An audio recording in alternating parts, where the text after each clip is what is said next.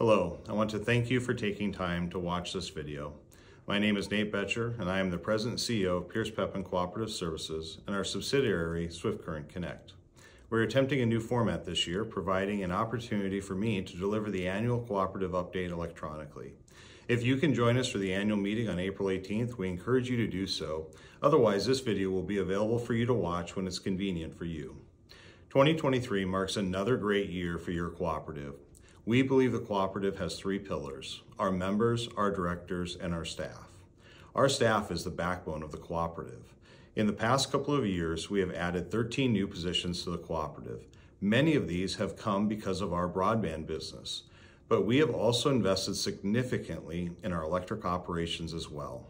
We hired a master electrician, a second electrician, and a load control technician to further develop our abilities to support our members and to continue to reinvest in our load control program. Later this year, you will hear more about our electrician services and our partnership with Generac, which provides market-leading backup power generation through their line of generators. Our staff has been busy over the past year, not only keeping up with our electric operations, but also in driving our broadband business forward. Our broadband investment has helped increase our total assets to over $86 million, up $22 million from just a few years ago. This investment doesn't occur without our employees, support from our directors, and contractors that help build this fiber network. I'd like to take a few minutes to highlight several projects from this past year. If you've driven down River Road over the past 6 months, you will notice at the intersection of Highway 35 and County Road K that our 2 megawatt solar field has been completed. This project, known as the Trutman Field Solar Array, will power homes for many years to come. Later this year, we will be holding a ribbon cutting ceremony, and we encourage you to join us for that event. Just across the street and near the Trenton substation, our crews have been working on a project to bring one of the first, if not the first, data center to Pierce County. This data center will help be home to processors that will deliver artificial intelligence, or AI, virtual reality, or VR, and do Bitcoin mining. This project will come online later this year and increase our overall load by an additional 1 to 2 megawatts.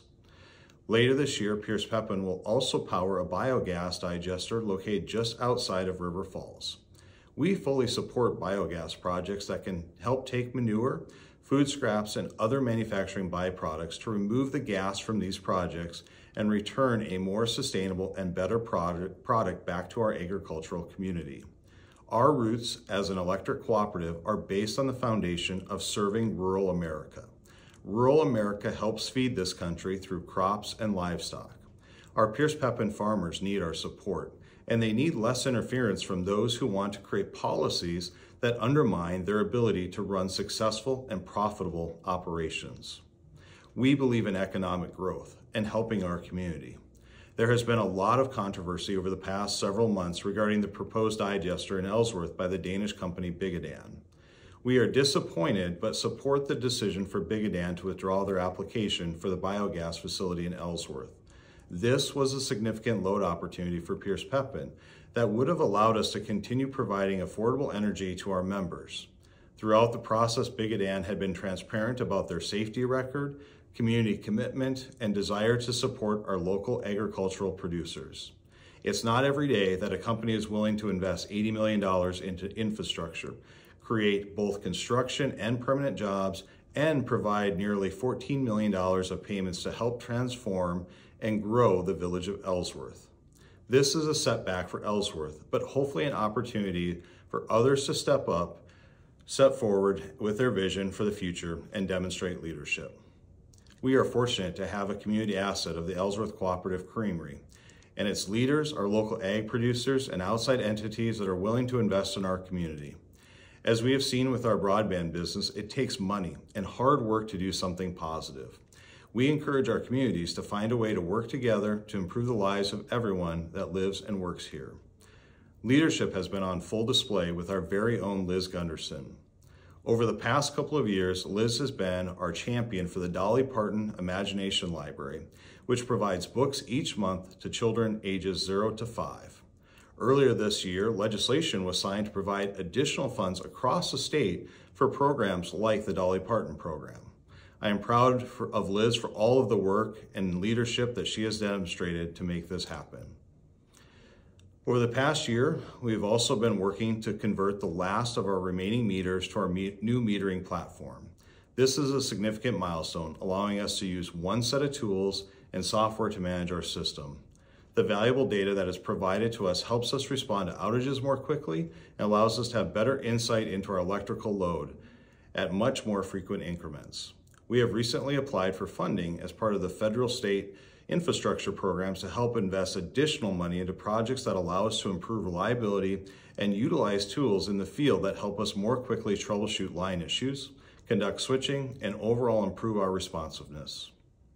Last summer, we took on an ambitious project of renovating the rest of our appliance showroom that has largely sat empty. We reconfigured our front desk setup to provide more security and more cohesiveness with our team. The renovations also allowed us to add a new boardroom, which I am sitting here in today. It also allows us to provide more access to the public, allows us to host public meetings, and provide new technology to work more efficiently. We encourage you to stop in and check it out. Swift Current Connect, our broadband subsidiary, is now entering the third year of operation. We connected our first customer on January 31st of 2022. Since that time, we have built over 800 miles of fiber, serving more than 7,000 locations. With the recent award by the Wisconsin Public Service Commission, we will be building another 400 miles and passing by 2,600 more locations. Swift Current Connect is more than just an internet company. We are providing valuable connections that allow people to do work from home, conduct telemedicine, and ditch expensive cable and satellite TV contracts. We even provide phone service, for which many people still provides a convenient option for someone to call your home or your business. Make no mistake, we are aware of the amount of funding that it takes to build 800 miles and soon to be 1,200 miles of fiber. The support of our directors in this endeavor has allowed us to do this on an aggressive scale. Over the next year, Swift Current will provide the co-op over $2 million in revenue to repay the investment the cooperative has made. Each year and with each customer, this amount will continue to increase.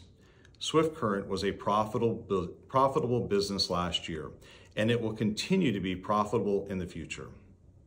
We expect over $3 million of revenue in 2024.